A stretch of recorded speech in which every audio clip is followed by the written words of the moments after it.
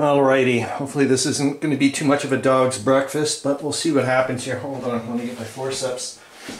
Yeah, I've just been really into designy, crafty mode right now, and taking a page out of what Meandering Mike was mentioning about the Soldiers game, saying that when I had mentioned way back when, wow, I was really impressed that the rule book told you know, mention what the paper was and so on and so forth. And he was like, well, lots of times people back then made scenarios for things. And I really would like to do some scenarios for, and I'm like, I'm not going to design a game. I'm like, well, why not just go and design a scenario?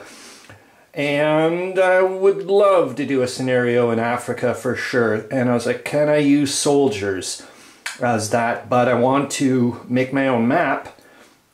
And I'm not going to go down the road of little, like I said, I want to make stuff as well. And I didn't want to go down the road of little hexes and little counters and so on and so forth. So it's going to be a bit jerky because I have to move the table around quite a bit, but I wanted to show you a few things. So this is more or less homemade. And I wanted to try to do as many things as I could at home, low production cost, many things as that I can find free as possible, and go from there.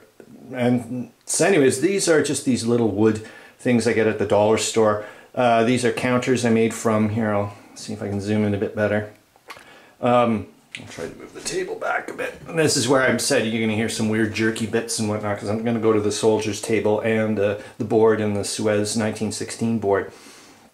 So if you can see here, these are the counters I made a couple of years back for can games for the Spence and Gable Tannenberg game.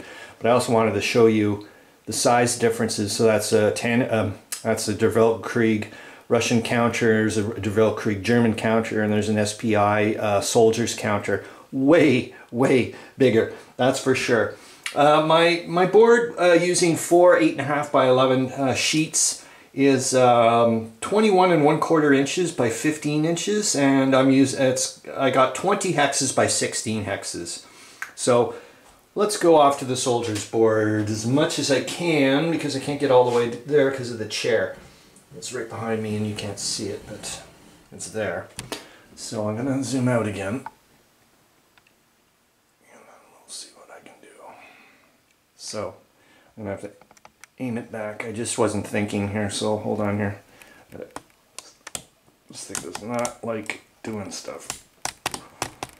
So if I use 20 counters by 20 hexes by 16 hexes, oh, come on, you little brat. There, okay. So here we go. Here I should have done, but you're hopefully going to get the idea. So I'll try to, just a little bit. So this here, if this is 20 hexes by 16 hexes, and the soldier's board is 24 1/4 inches by 20 inches, and it's 39 hexes by 37 hexes, and each hex for them is 100 meters. So if I wanted to stay at the same scale, that's all I could do for soldiers. It's not too bad, but it's like, okay, at least I'm starting to clue in about the size of hex, size of the board, and what kind of scale of a game I could do, essentially. So let's go back to this horrible jerkiness. Hopefully it'll be the end of because I'm just going to try to keep it straight down. And then we're going to go back, we're going to go to the Suez board. Hold on. It's going to get, like I said, noisy and jerky. I'm sliding the table across my wood floor. There, so, alright. So this guy, and you can see I get, of course, it's a different scale. I get way more of the board here. So that's what it's trying to show me. So the Suez 1916 board is 21 1/2 inches by 15 1/4 inches. And it's roughly 30 hexes by 21 hexes, because it's a little wacky over here. Like you can see, it's not perfectly flush. And each hex is about 1 kilometer. So this is what I could get. It's quite a bit of the board at that scale, which I thought was kind of neat. So at least allows me to start seeing what I can get away with. I'm going to go back to my whatever here. So I'm feeling good about this, and also like I said yet again, I wanted to go off into free land. I don't know if you can be able to see that very well.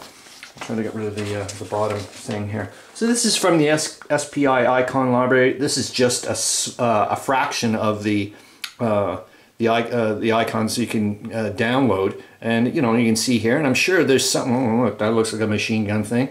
I'm just saying there's probably a lot of things I could use here for sure. I mean, come on. For that scale or whatever, as well as to make the terrain things, go to HTML, HexTML. I'll put it in the thing, and this is also a free site. If you pay money or something, you can save the information to your computer and whatnot. But yet again, I'm just going to go down the free road, and you can design. This is the beautiful thing about HexTML. I can design my own. I can load up my own icons and whatnot, that pictograms that fit inside the hexes and so on and so forth. I can change the colors. There's a zillion things I can do with it. And I was like, okay, this is a good way to go. And of course, now the hard part is not this. This is easy, making all these things. The hard part is actually going to go and do some research on a flippin' battle.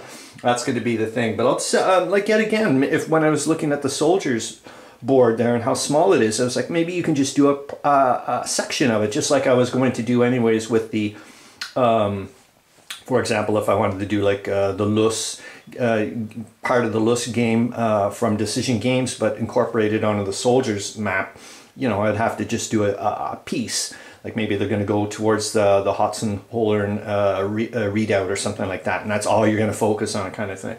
Anyways, that's it. I just wanted to show you what I've been up to this morning, and then I'm going to go off and do some other stuff. But hope you're having fun. See you later.